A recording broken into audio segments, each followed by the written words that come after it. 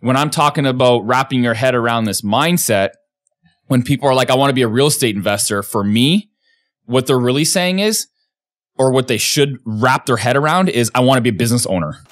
Okay, so today's topic is managing expectations. And Scott, you deal with this a lot because you have a lot of hyped up would-be investors that come to you and are like, hey, I want 1 million properties or 1 million doors within 1 year. And it's just not possible. So what we're going to do is we're going to break down the steps of managing, or what entails managing your expectations when it comes to developing a real estate portfolio. This is key. Not getting, a property or, 1 or 2. This is like, I think we're going to talk about starting to develop like a real estate investing career, right? This is a little bit different. I don't want to talk about, just getting one, but it starts with one.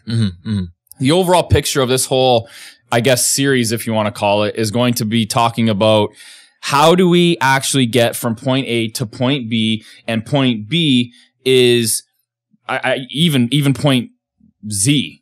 That entails like accumulating a good amount of property, and we have to set and manage expectations from the onset in order to get there. Yeah. So that we understand what it takes. Yeah. So if you don't have the right expectations to start, a lot of people are going to get frustrated and just quit. They're never going to get to Z, or they'll buy 1 or 2 and then quit, or whatever the case is, because it's not fast enough for them. So managing expectations and becoming a real estate investor, first it starts with mindset. There are a lot of people that invest in real estate or buy a property or 2, whatever, but they're not investors. Do you get what I'm saying by that? An investor is a mindset. And let's talk about some mindsets that make you an investor. Okay. Yeah. So what I've noticed in my career, as I don't even like the word investor. And the reason why I don't like the word investor is because investor makes things sound like it's a little bit more passive. And you and I both manage property, and I don't personally manage my property anymore, but even though I don't manage my own property anymore, it's still not passive. And I have like a team of people to do it. Yeah, it's still not passive. That might be true. So I don't think of it that way. That might be true for some people. Maybe it's a word that gives that connotation to people and makes people think it's too whatever, passive or something like that. So I know what you mean by that. So I feel like for me, like real estate business, real estate operator, whatever. Yeah. You know what I mean? Like that's what I've always aspired to run my real estate like a business. So that's what I feel is like, that's where I feel like my advantages have come from. And I feel like that's an important mindset is I like it. When you manage your real estate like a business and not an investment. Okay. I feel like that is the proper mindset. Cool. And running a business is tough. And you need the mindset, and you need to wrap your head around the fact that this is not easy. You need thick skin. You need to understand that you might get woken up in the middle of the night because you have to, put out a fire. You might have to, not a literal fire, but you have to understand that operating a business is very difficult, and you especially have to start. Yeah, and it's active. First, it's very active. It's very active. It's very tough. You're dealing with people. And when you deal with people, people are tough to deal with. It's just, they bring a lot of problems. Yeah. And thinking back, like, when I started investing in stocks and stuff 10 years ago, I didn't like the word investor either. So I know what you mean because that was too slow for me. Yeah. But as I've grown and evolved, now investors come to mean something else. So if you're new and you're listening to this and the word investor makes you think it's passive and slow, then that's the wrong mindset. But if you have the right idea of investor, which is, let me break down my thoughts of an investor. Number one, it's long term. It's forever. Like, I'm an investor forever. I'm never going to not invest. I don't care. If I was a billionaire, I'd probably still invest because it's fun. And because whenever you have money as an investor, you look to put it to work. That's what an investor is. I think they're just somebody that puts their money to work, whether it's stocks, real estate, starting a business, whatever the case is. So, what are your thoughts on that kind of breakdown? Yeah. So, I agree with you. The problem though is,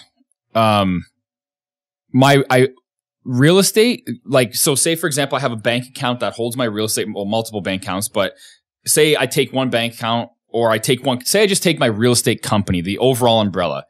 If you were to take the financials from my real estate company and compare them to one of my other companies, it's the same shit. Mm-hmm. But you wouldn't have the same, like on paper, look and feel if you had like a stock portfolio. Mm-hmm. It's not the fucking same.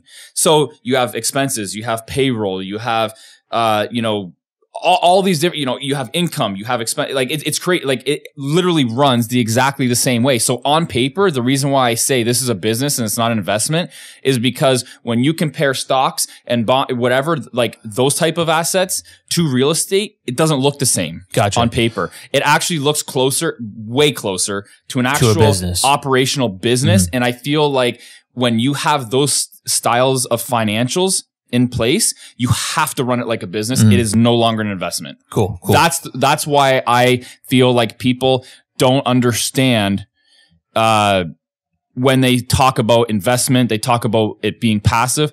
That is literally the reason why, is because I run other businesses that are, for-profit businesses. And I also have real estate investments, and real estate investments look much different than investments than they do real estate or actual companies. Mm-hmm. This runs like an actual company. And when you have a well-oiled machine as a company that's making money, the financials are strong, it's a strong company. It's not a strong investment. Mm-hmm. You get what I mean? Yeah. Does that make sense? Well, that's why I kind of look at it a little bit different. So when I'm talking about wrapping your head around this mindset, when people are like, I want to be a real estate investor, for me, what they're really saying is, or what they should wrap their head around is, I want to be a business owner. Mm-hmm. That's my personal experience with it. Mm-hmm. But now other people may not see it that way because they may not own another type of business. You get what I mean? Yeah, they might so not it might be actually difficult to see it that way. But I will tell you this. If you have the mindset going into real estate and you're going to operate it like a true business, that is by far the most successful mindset to have. Bar none. Mm-hmm, mm-hmm. Not an investment, because when you do things for investment purposes, you could get caught. When you do things for business purposes, it's much, much easier to do and make the right moves.